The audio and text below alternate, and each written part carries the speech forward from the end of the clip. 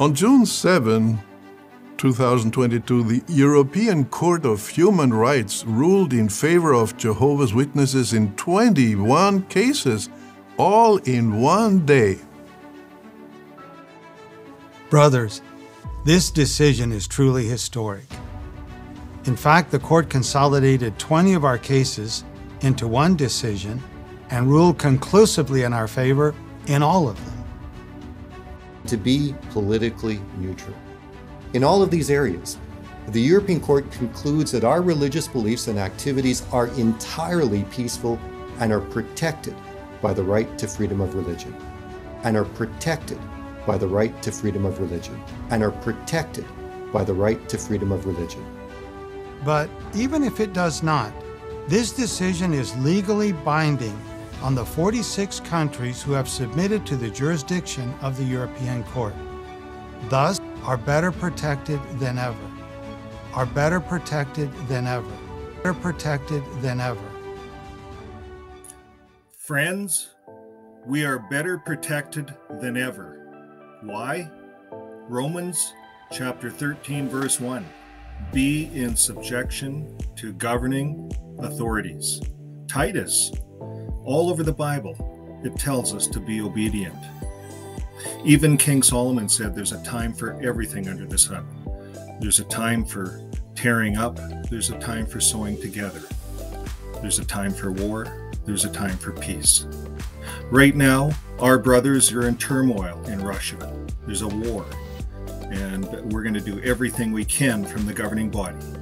Thank you to all the members for everything they've done and for all the protection that all the brothers and sisters are getting through the European Union.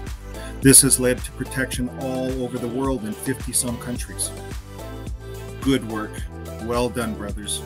Now we have one huge hurdle to overcome. And that should be easy now that Jesus is truth. We no longer hold providence over truth. We can go to Putin and we can tell Russia's president, Mr. Putin, that we no longer fit the bill of fascism. We now took Mr. Putin's advice and we examined our faith and we found that yes, he was right. We were all in the Rutherford Trance.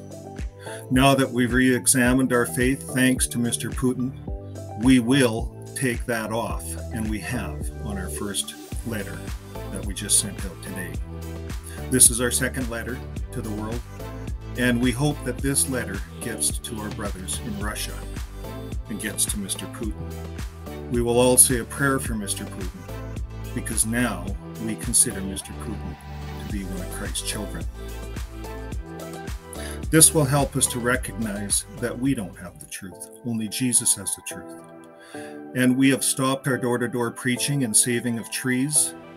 Thanks, Mr. Putin. And we will plant trees if there's a shortage of trees in Russia.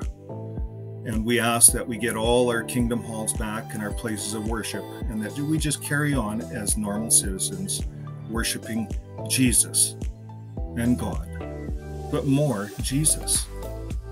And we don't focus on the governments as beasts or the religions as harlots, because we're all in the same boat. We're all together in this. So this is our goal, brothers, is that we release all of our brothers and sisters out of prison in the Ukraine and in Russia. We've now broken free from the Rutherford Trance.